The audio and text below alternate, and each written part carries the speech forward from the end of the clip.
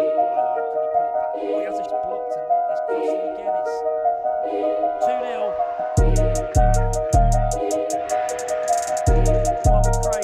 Pushes it inside to Crenshaw. It's a penalty. He blows his whistle. Another deep breath from Crenshaw.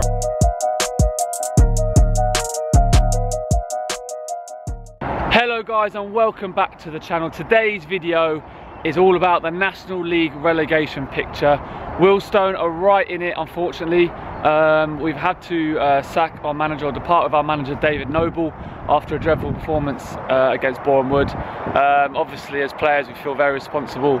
A lot of things not going right, especially in that performance where we actually had lots of chances to score in that game, but the character and energy we showed was very, very poor against a fellow relegation outfit in Borehamwood, and yeah, losing in such a manner has put us right in it, to be fair. So we have 4 games in 7 days, including that one. So on Tuesday we had Southend, where unfortunately we lost 2-1. I missed an absolute sitter in that game.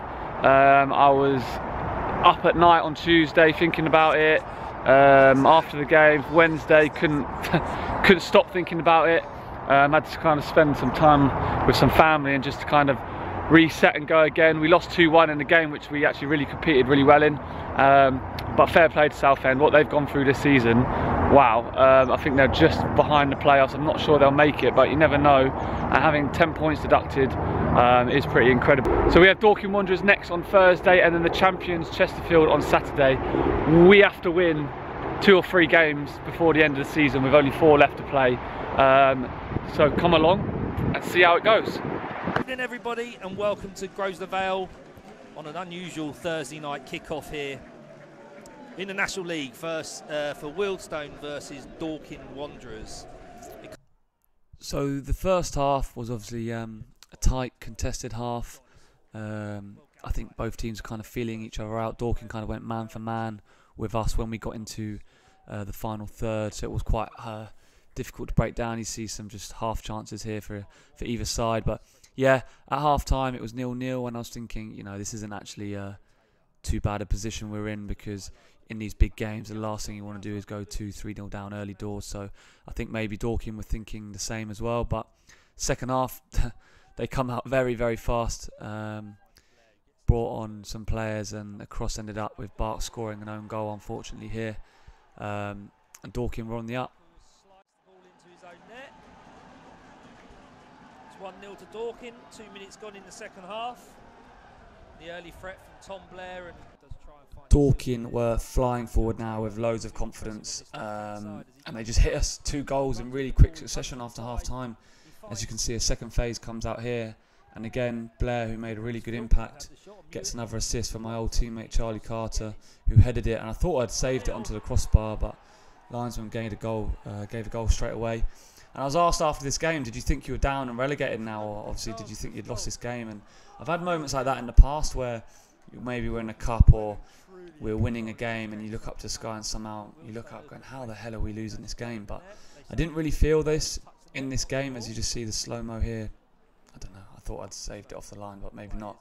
But I didn't feel that. I just thought we were gonna score and create chances, and luckily when you've got players like Aaron Henry in your team, you've always got a chance. Get the ball. Henry chops in onto his left foot, clips it to the back post. Barrett scores!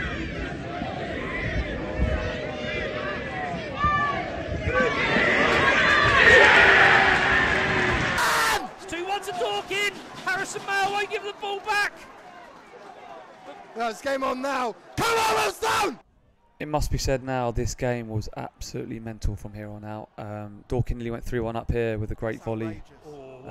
Very close, and there were just chances coming thick and fast. Cookie going wide here from a set piece, but we began to press and we began to get the ball back all the time, and we were confident eventually we could create a goal scoring opportunity.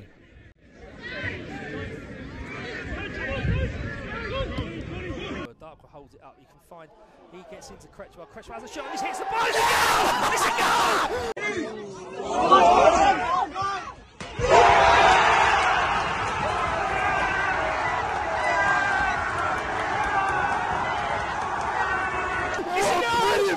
Matt Crenshaw smashing into the top of the net and he punches the air with joy. It's Wealdstone 2, Dorking 2. Without a doubt, my favourite goal since coming to Wealdstone, for the occasion and the actual skill of the goal as well. I just wanted to show my movement before. I've come short and just pause it here. I've checked over my shoulder and obviously seen the space, and I've got that relationship with Sean where I know he's going to come feet and hold it up, and he finds me with a great pass, and I managed to exploit that space I was just checking. So for young players there, just to check for space all the time, and I managed to get good contact with it, and yeah, it's a great goal in the end. I think all us players now felt that the game was there for the taking. Dorking, obviously, I didn't realise until after the game, just as I show you a chance I had here again on the left foot, got stuck in the sand. They were a lot of injuries in their team.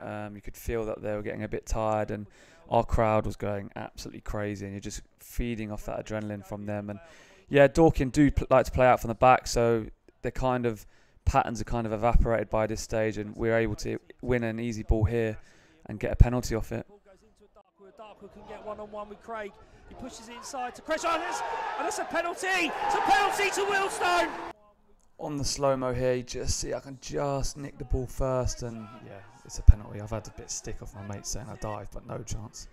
A relatively long wait for the penalty to be taken. I've had much longer in the past, so it wasn't too bad, but obviously I've missed my last penalty in the FA Trophy, so just going through my processes again, nice deep breath and get good contact on the ball. Blows his whistle. Another deep breath from Chris and he finds the goal! And this is a massive turnaround!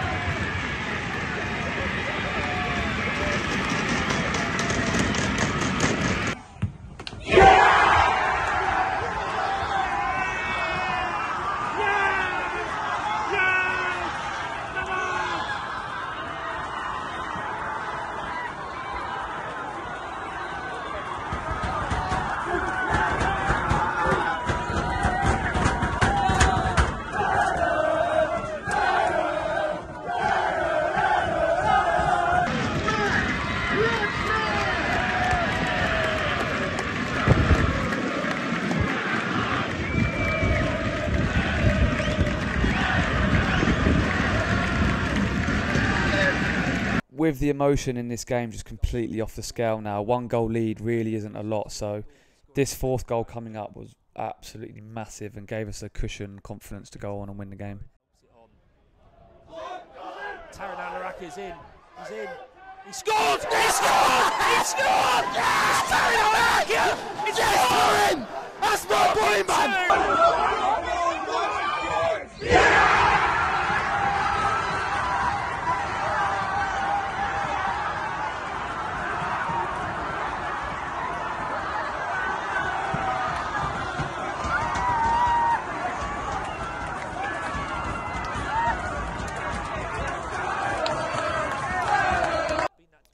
I mean, we didn't have too many nervy moments in the closing stage of the game. Dorking weren't really able to sustain attacks. Just watched Cookie turn into the Wealdstone Maradona just for a little bit. Fantastic dribble, and then I feel for Sean here because it's right in the middle of the sandpit in the middle. And like I said, they couldn't really sustain any pressure, Dorking, and we had chance after chance, and it really could have been 5 or 6. But at the end of the day, to get 4 goals, having been 2-0 down, was some achievement and showed amazing character from the boys. And you can see from me in a minute here when the final whistle finally went, the relief was just incredible. Massive win for the Stones, and it's nothing more than they deserve. They were 2-0 down, they were gone, they looked gone.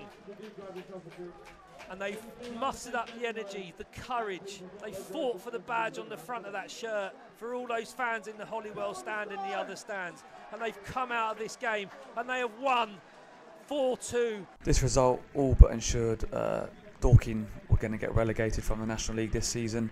I think if they win all their games left, they'd still be 15, 16 goals behind on goal difference. So as we celebrated our ecstasy, there's obviously agony on the other side, and I know obviously Charlie Carter from Dorking and from my days at Woking. So yeah, difficult to have those conversations, but yeah, I've got a lot of respect for Dorking Wanderers and what Mark Wright has done there over the years. I think everyone in football with any sort of knowledge knows the story behind Dorking Wanderers, and yeah, I'm sure they'll be back. But for us, yeah, a huge result. It meant that we get 3 massive points towards survival.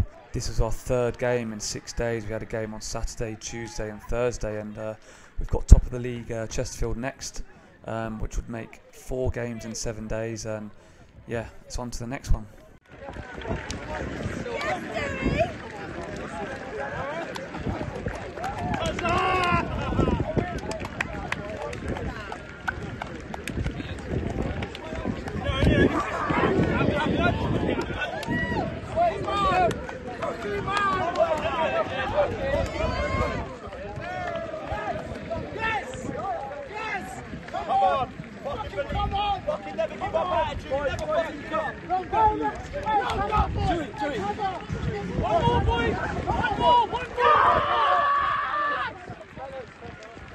To a man, he was different class today.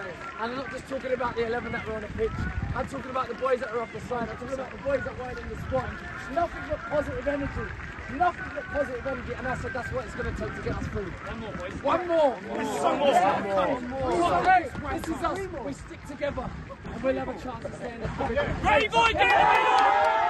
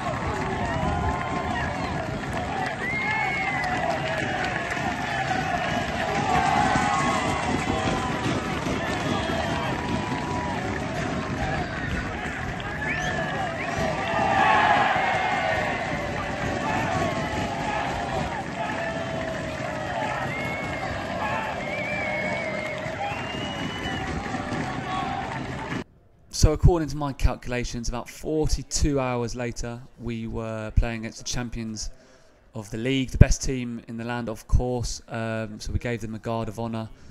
Chesterfield obviously been outstanding this season, ran away with the league, but we knew their form, having won the league, hasn't been too great. Obviously, mentally, you're obviously going to just drop off a little bit. And you know, being a part-time team and having played on Thursday, we literally had a 10-minute tactical meeting with the gaffer and the coaching staff to try and come up with a plan to defeat them. We knew they were going to have a lot of the ball, so the meeting kind of surrounded defensive shape, and we're always going to be dangerous on the counter-attack, as you see here. And we actually had 2 really good chances first half. Michael with a great run here, a 2v1 with Taran, and just couldn't quite get the finish there with, you know, the pass was a little bit behind him, but also just grass is very, very dry today. But of course they've got lots of weapons, Chesterfield, so many goals and creators in their team. We knew how to be defensively sound, and yeah, I thought we were. And like I said, as you can see from a couple of these clips, we threatened on the break. Tricks to go past. Ashbalm was standing up against him. Alaraki with a shot off his right foot. Well, not great goalkeeping, but back down below us, it's again Jeff King as Chesterfield attack up the right. Good ball inside. Mandeville. Wealdstone working to hold their shape around the edge of the box. Comes inside there. Grimes is going to have a go off his left foot. A great effort as well. Good save by the goalkeeper who falls on it. He's kicked out. When you are playing against a team who are going to dominate the ball, set pieces and just trying to force errors become a really important thing in your armoury, and Jesse Cookie just couldn't quite get it there. I actually came off now, and Jack Young came on, and this is why his energy and his press, forcing an error, and the other sub, Dylan De Silva, who joined from Torquay quite recently, who's made a really good impact from the wing and up front, celebrates like crazy. Far too short and adrift of his goalkeeper and the former QPR winger, Wealdstone's number 19, Dylan De Silva. Nets in the empty goal, and the Buller crowd, the Holywell crowd, go absolutely crazy. Well, you don't see many mistakes this season by Chesterfield, and that was certainly catastrophic. Danger stations for Wealdstone. The ball played in towards the goalkeeper, Marcus Dewhurst, headed back across. Header away towards the far post, and the ball was turned into the far post, and Chesterfield thought they had an equaliser, but the flag has gone up. was Ash Palmer who put the ball in the net in the end when it's nodded back, but presumably. In it comes. Ball floated in. Good delivery. A flick off somebody's head.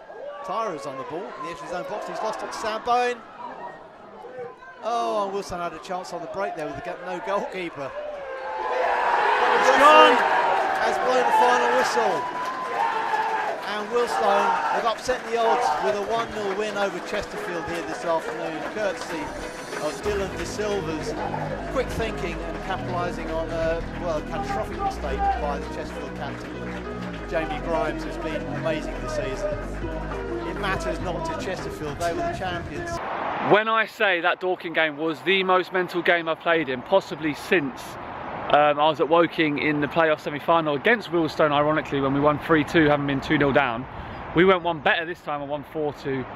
That game, that stadium, I think there was over 2,000 there, all right behind us, was mad. The adrenaline you got as a player, as I said on comms, like, I didn't think we had lost when we were 2-0 down, but it's a long, long way to go.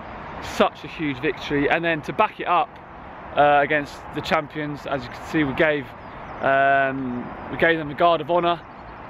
They've been absolutely unbelievable this season, Chesterfield. You probably should have gone up last year, having lost in the playoffs on penalties.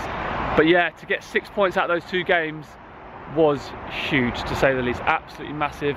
The players have been unbelievable. The staff coming in, obviously Coxey's been brilliant, the gaffer. But I think we've used the squad really well. Every player's known they've had to play a role, because we've had like 7 games in 14 days, something crazy, and we still got a couple more to go. So it's on to Eastleigh on Tuesday.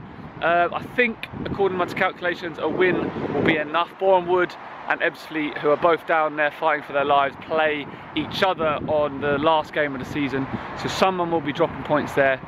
But boys and girls, we just have to look after business ourselves, and yeah, if we can win against Eastleigh, we are up. And to be fair, that would be a great achievement for this club, considering the problems and the things we've had to go through this season, obviously with the managers leaving and things like that. So guys, I hope you enjoyed the video. Please like and subscribe. This was one of the hardest ones to put together.